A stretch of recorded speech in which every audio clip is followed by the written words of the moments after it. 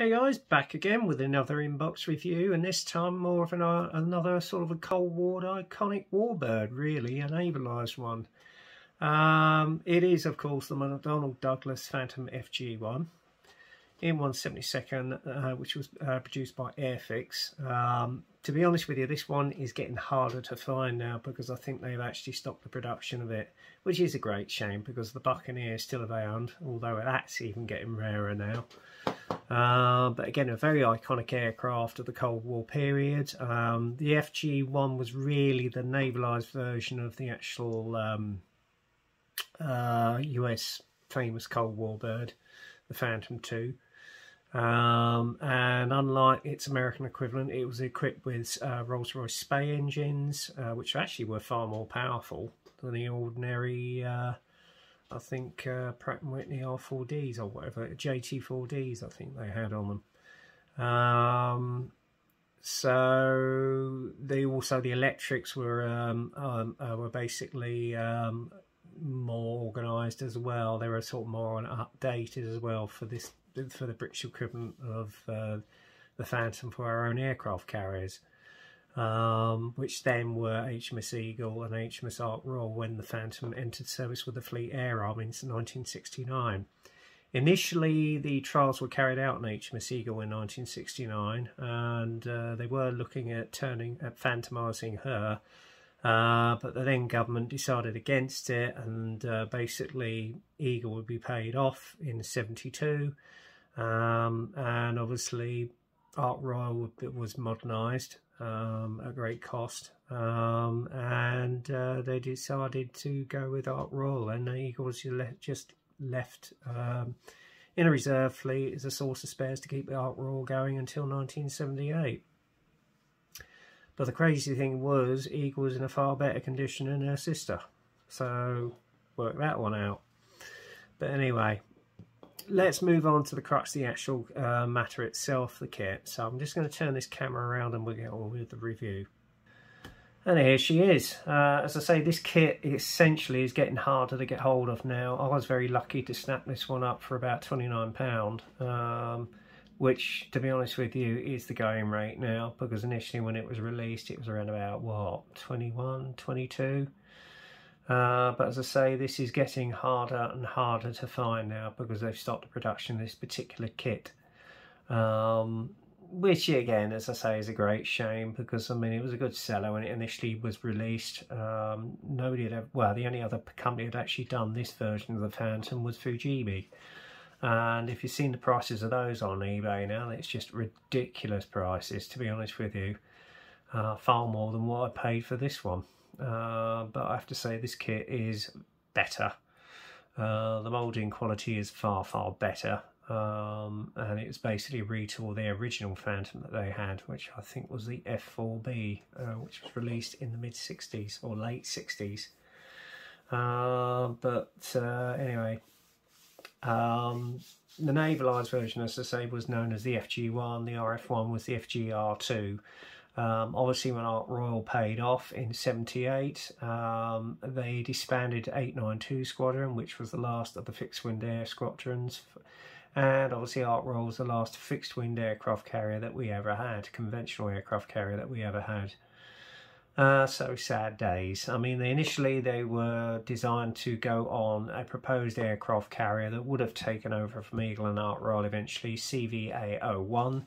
But because of a defence review in 1967, it was decided that the emphasis would be actually taken on towards submarines and their nuclear missiles, and not so conventional aircraft carriers. So the day of the aircraft carrier was virtually over. Shortly thereafter, a lot of the big carriers paid off, and as I say, Ark Royal was the very last conventional aircraft carrier left in round about I think January 1972, after Eagle had paid off and retired. Yeah, I don't know if any of you have ever seen the series Sailor. You can still get it on DVD. It will just show you those glorious days of the old Phantom, Buccaneer, the Gannet, the Wessex, and also the Sea King on the last conventional flat top we had. So I recommend you go and that, or get clips off of on YouTube as well. So there you go. Anyway, waffling over, let's get on with the review of the kit. The kit number on this one, if you want to still try and get hold of one, and I do bear in mind they are getting harder to get hold of now, is A06016. That's A06016. You've got 3 colour call outs there. One of the naval support unit, which was the first Phantom Squadron assembled at Yeovilton in 1969. 767 Squadron, which was the principal training unit for the Phantom, and then the final squadron, 892, which was embarked on HMS Ark Royal from 1970 until 1978. So there you go. And again, you've got this iconic shot of the actual Phantom on the waist cap of the Ark Royal, with the SAR helicopter in the background in case it had to ditch, so they could rescue the pilots. And then obviously you can see the extended nose wheel, everything's tied up, she's on full power, ready to be launched off on the steam catapult of Ark Royal. So yeah, a memorable, powerful sight. So there you go. Right, and let's have a look and see what we've got with the kit. First off, again, familiar old Airfix pamphlet, history about the aircraft itself, and then obviously when you open up, you've got all your symbols at the bottom there during the construction of the kit. And then obviously you can do it in flight, or as it's being launched, or even with its wings folded and the nose folded back as though it's going to be stowed into the hangar. So there you go. That's your 3 options. First up, obviously the first thing is the cockpit. So thereby you assemble the pilot and navigator's seat, as you can see there. And obviously you've got the overhead rest as well. Then attach the bulkheads into the canopy along with some decals. Obviously once you've painted them, you put your seats in, including the pilot's control yoke. And then you've got the navigational panel for the navigator at the back there. And obviously you add the decals onto it.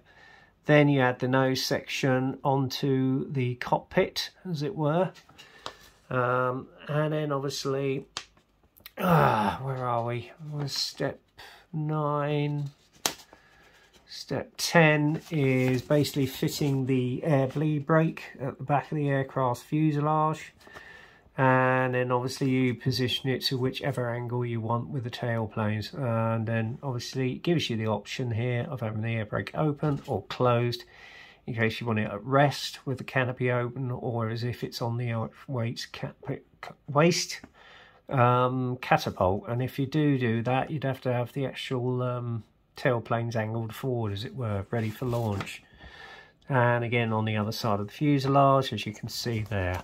Then you've got the inner air intakes, as you can see there, with the colour guide. Put them inside the fuselage on either side, as you can see there. Then add the cockpit into the interior of the fuselage on the right hand side, and not forgetting to weight the nose, obviously, because otherwise it will become a tail sitter. And then you button up the fuselage, as it were. Next step is to put the actual aircraft's back spine onto the fuselage, and then obviously add the oh, hang on, where are we? You've got the aircraft jet blades which go onto the interior of the kit, as you can see there, along with the exhaust nozzles, as you can see there. So you look in, you can see the detail, and then obviously got the underwing spine there with the gear bay doors closed or open, along with the looks like the main wing spar. And again, you put in the holes on part of the bottom wing section for whichever payload you want on there, whether it be Matra missiles, bombs, or I suppose Exocet missiles and wing tanks.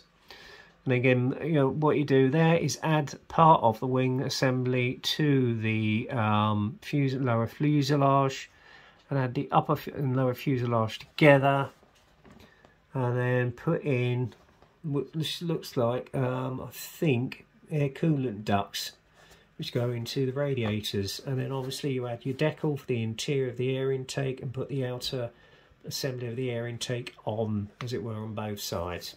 Okay. After that,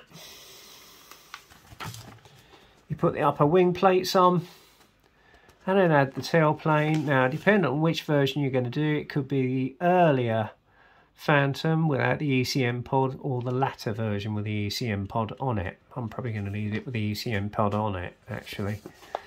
And then obviously you add your tailplanes to whichever angle you're going to set them at, whether it be on a waist cap or just on an ordinary sitting or flight position. Okay, as you can see there, as indicated by the outline of the aircraft on the instruction manual. And then again, you put another part of the wing into, well, the wingtips onto the lower part of the wing itself. So it's got that familiar cantilever, and then obviously add the elevators as well. Now obviously if you're having it on the waist cap, I think the elevators were down, ready for launch. And if it's in flight mode, then they'll be up. Then you've got the tank sponsons there, which go in, and then your air brakes, you can have them optionally open or closed, depending on which way you're going to set your model, as it were. And then again, going through it all again, obviously this is the launch position with the elevators down, etc. And then you've got the outer wing planes as well. And again, same scenario where the air intake's closed, as it were. Or if you're having the wings folded, you've actually got wing tips with them moulded, folded as well. That sounds good, doesn't it? As though it's getting ready to be stowed down in the hangar towards for maintenance, etc. So again, with the air elevators, you'd have them up. Obviously, you've got your wing tips up, etc. And then the outer wing planes as well. And again, your air brakes will be closed. Right. And then you've got outer engine panel, which was for bleeding the engine. Obviously, when it's getting ready for launch, during flight, it will be closed. Again, you've got the option of having it open or closed, as you can see there. And moving down, you've got the inner air, it looks like, I would say, air filters, which go just by the nose, as you can see there. And then you've got the part of the plate where the exhaust mechanism, which goes on the back there as well. And then obviously you've got the actual exhaust nozzles which go on. And again, optional whether you're having it in flight mode. Obviously you put the undercarriage door bays up, and obviously with the Airfix stands you have to buy them separately, they don't come with the kit now. And then again, if you're having it with the aircraft either on launch position or just getting ready to be stowed, undercarriage bays would be down, and it's giving you the indication of how they would sit, as you can see there. And obviously you add some of the actual mechanism to the actual undercarriage leg as well. Okay, moving on, next stage, again you add the inner undercarriage bay doors, as it were, at said angle. And again, more sub-assemblies there, which you can see. And obviously that one is a guide to how it should be sitting. And the inner door bays as well. Then you add your tyres, which I think are weighted, I'm not quite sure. And then obviously you've got the option of having the aircraft in a stow position when in its normal undercarriage leg down, or in the launch position with the nose wheel bay extended. I might have it extended as though it's getting ready to launch. Then you've got the support arm going on as well. And then after that, obviously, you've got the undercarriage nose wheel gear bay doors, and the tyres go on as well. Okay. Moving on, then it's giving you the option of which armament you're going to put on your model, as it were. Underwing tanks, which I'll probably put on. You can have the old Sidewinder missiles on there, or a cluster of them. You've got your 100-pound or 200-pound bombs which go on, your Matra launchers, etc. It's entirely up to you how you want to actually have it posed with, and what weapon load, as it were. And again, it's showing you the options of whichever low payload you want to put onto the bottom of your actual kit, as it were. Okay. And again, final sub pieces, you've got the refueling probe you can put in. You can either have it in or stowed or extended. It's entirely up to you. And obviously then you've got the arrestor hook, which goes onto the rear of the actual fuselage. You can have it either up or down. And again, with your canopy, you can either have it closed or open. Okay. And then finally, you've got the option of having the nose fully extended or basically in the stow position, as it would be if it was going down into the aircraft carrier's hangar. Okay, and then obviously you've got the Ferranti radar, which you can see there.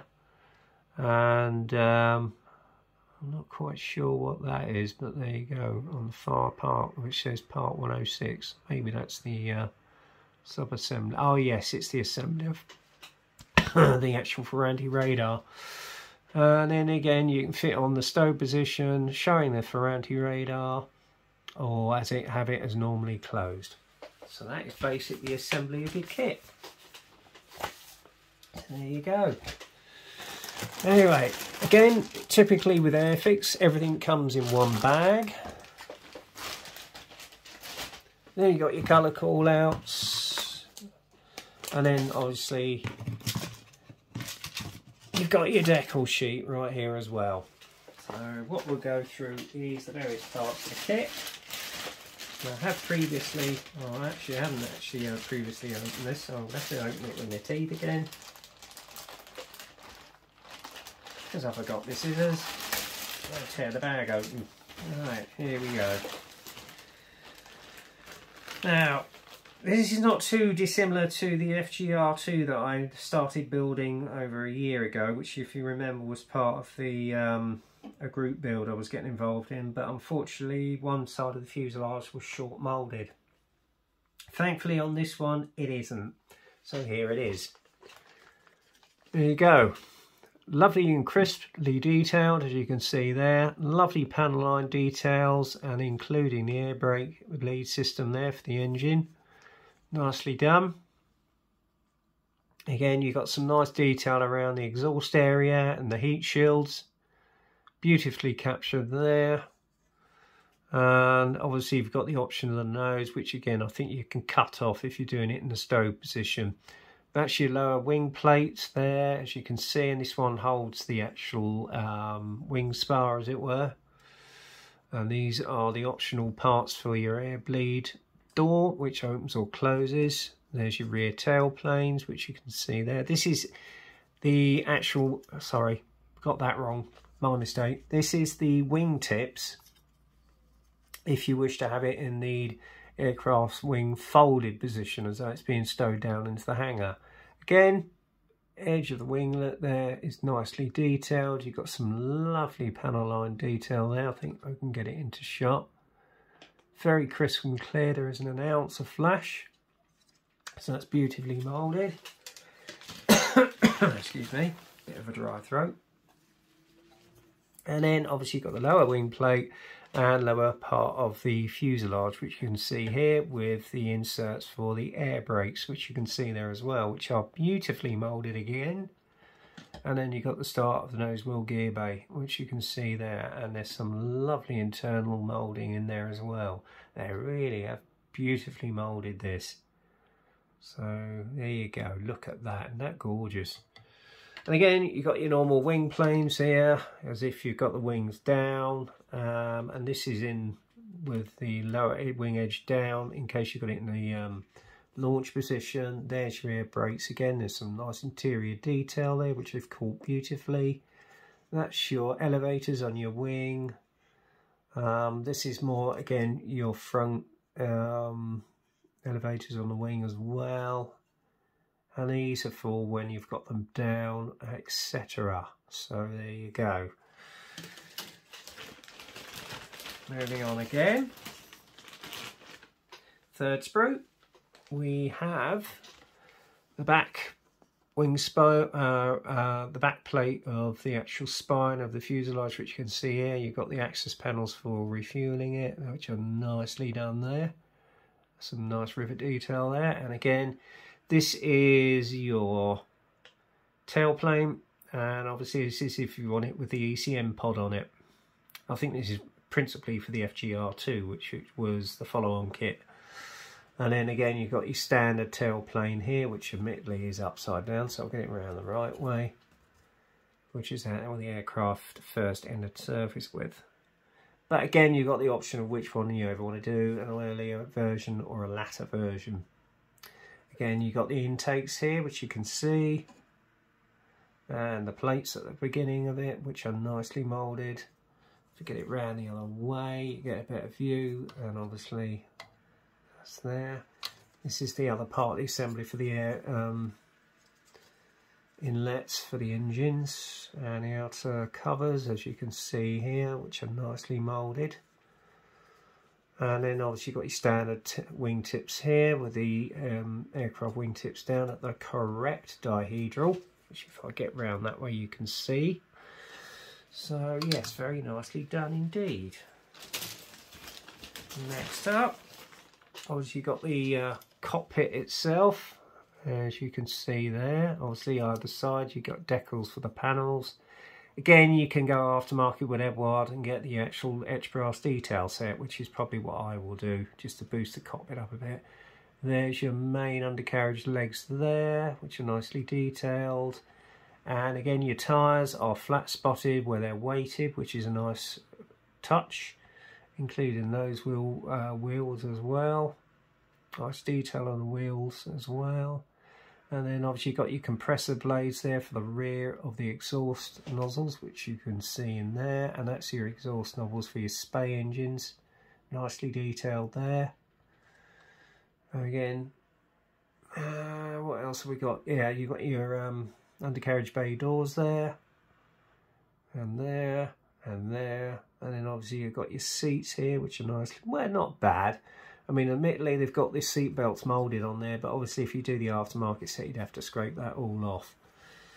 Okay, and then obviously here you've got the tail hook for the arrestor rails when it needs to land on the aircraft carrier. There's your refueling pod if you want it extended.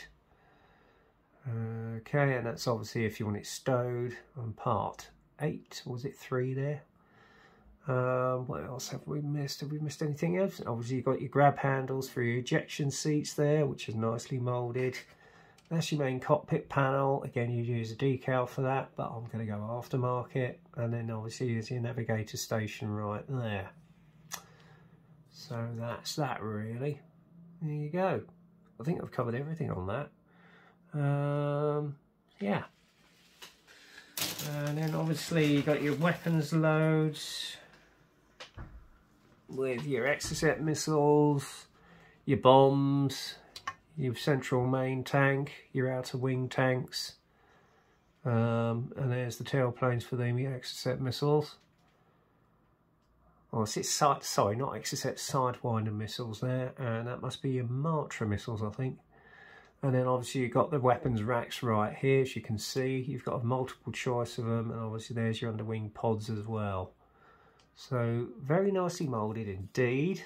Again, nice panel line detail on the wing tanks, as you can see there, and on the central one as well. So yes, very nice indeed. What else have we got? I think we've got 2 more sprues. Yeah, this is mainly to do with your radar bay there. Again, nice level of detail on that. That's for your Ferranti radar. And then obviously you've got your tailplanes again. Heads of the Matra rocket packs, and that's basically the detail for the interior of the nose, if you should have it stowed down as though it's going down to a hangar. And there's your main Matra rocket pods. Nose gear leg extended, and then obviously you've got one standard. I'm not quite sure what this is. I think it's the other half of that, which goes together in case you want to display the actual radar, as it were. So there you go. And then finally, you got your clear parts. Now, I'm not going to take them out of the bag, but if you have a look at that, they are very clear, very beautifully detailed, easy to mask. You can get a mask set for this. And obviously you've got your radar dish there, as you can see, which is clear. Now, why they've moulded that clear, I do not know. Well, the mind boggles. And obviously you've got separate sections for the canopy in case you want the canopy open. So there you go. So that's the main parts of the sprues, which I'm going to put back into the bag. And altogether you've got about 1, 2, 3, 4, about half a dozen sprues there altogether. So I'm just going to put them back in the bag at the moment, so if you just bear with me a few seconds, guys.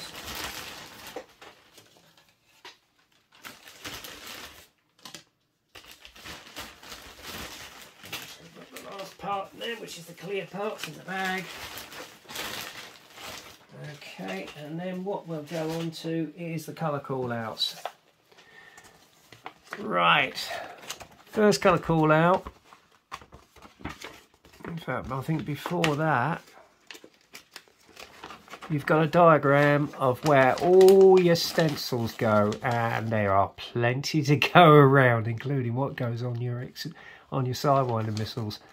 Yeah, that's going to keep you pretty busy. I think there's up to around about 239 stencils. Yeah, I think that's going to keep you busy for at least 2 to 3 days before you even put the main decals on. And for being 1/72, that is going to be, yeah, mightily eye hurting, I'll tell you. Yeah. So yeah, that's going to be something to bear in mind. Anyway, the first colour call out, which you can see here, is for the Naval Support Unit, which was based at Yeovilton around about 1969, and this was the first squadron actually formed with the Phantom. And obviously they were used to working this one up, getting pilots familiar with the actual aircraft itself after having flown on either Scimitars or Sea Vixens, possibly Buccaneers. So this was the first unit to work up at Yeovilton, and obviously you can tell with the Dayglow insignia on the back here. I can't quite make out what it is. It looks like a stork by the looks of it, which is most unusual, but it's the overall dark sea grey and white with the silver and gunmetal heat shields and exhaust, and then obviously you've got a nice colour call out on the weapons loads here as well. So yeah, second option is the main training squadron, which was based shore based at Yeovilton, which was 767 Squadron, which I have a feeling if Eagle had been modernised, this squadron would have been embarked on Eagle, as she had her life extended. But there you go. You can tell that by the familiar swallow or eagle on the back of the tailplane there. This was principally based at Yeovilton in around about 1971, which incidentally was the last year of Eagle's service. And then finally you've got the more familiar markings of 892 Squadron, which was embarked on HMS Ark Royal, and this is the colour scheme circa 1974-75. I'm not sure if there's an aftermarket set for the Silver Jubilee one, because it had a sort of a colour of red, white and blue on the nose here. That'd be a good one to look out for. I know they did do it on the Fujimi kit, but they chose to do the overall basic scheme that they had on Ark Royal, which again is dark sea grey with white underneath surfaces, and then obviously you got the familiar Omega sign, which obviously indicated this was going to be the final shipboard conventional squadron on an aircraft carrier. So yeah, sad days, but there you go. So that's probably more than likely the one I'm going to go for, because I'm actually, when I get around to building again, obviously sometime in the future, I would like to basically build every aircraft that was on board the Ark Royal in their final years. So there you go. Anyway, that sums up kit up in a nutshell. Very highly detailed, as you can see, beautifully crisp, clear parts. I'm sure that does it with a range of Phantoms that actually they do now. The FG1 has been reissued in the disbandment scheme of all black, at Lottie Mouth. Oh, there's one thing I did forget to show you before I finished. There's the decals. And here again, you can see the amalgamation of stencils you're going to have to put on, as well as your side cockpit panel decals, the familiar roundels, and then obviously they've separated letters, obviously, for the underneath of the undercarriage bay, which is a good thing.